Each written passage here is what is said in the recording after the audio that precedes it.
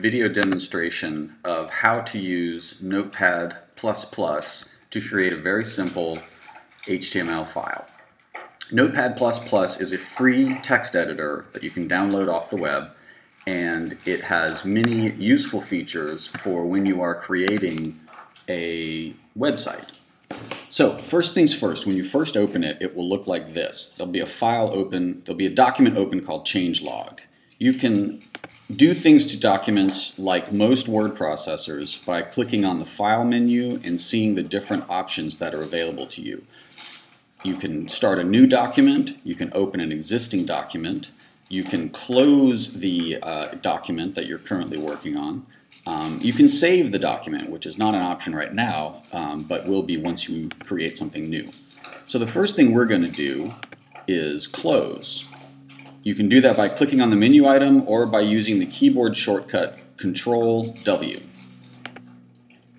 Now, we want to create a new document. This is going to be the main page on your USC Upstate student web space. So don't be confused, don't worry about whether or not you understand the HTML that I'm creating. I just want to show you some features. The first tags that you use when you create an HTML document, and this is not necessarily valid HTML, I'm just showing you the basics. The first tags, you start with open HTML, and then / means close HTML. Now notice that here on the left you've got these numbers. What Notepad++ it does is number the lines of anything that you're working on, which can be a very useful solution when you're trying to troubleshoot. Next, we've got the head of our document and the body of our document. All right, now, because I don't want to lose this document in case anything goes wrong, I'm going to save it.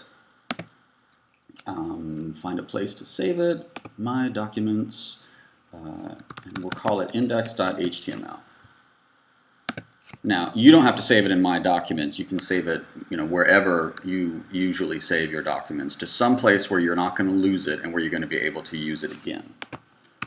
All right, inside the head of our document, we want to give it a title. So this is going to be my home page, so I'm going to put my name there. There we go. Inside the body, and again, this is a ridiculously simple web page.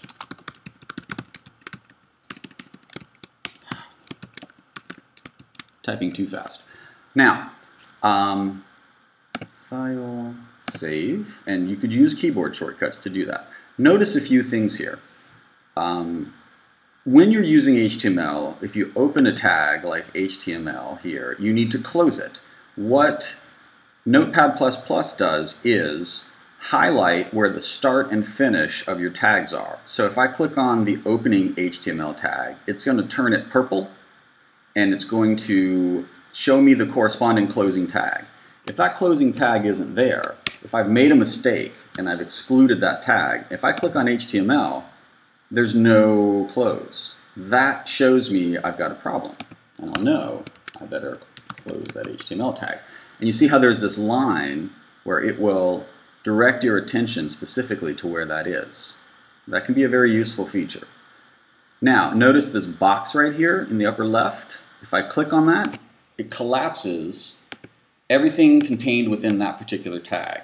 That will also work with the head tag. So if you want to focus on the body, if you've got a ton of stuff in the head and you want to focus on the body, you just collapse that and it turns into a plus sign. Click on the plus sign and it opens it up again. Similarly, that will work here.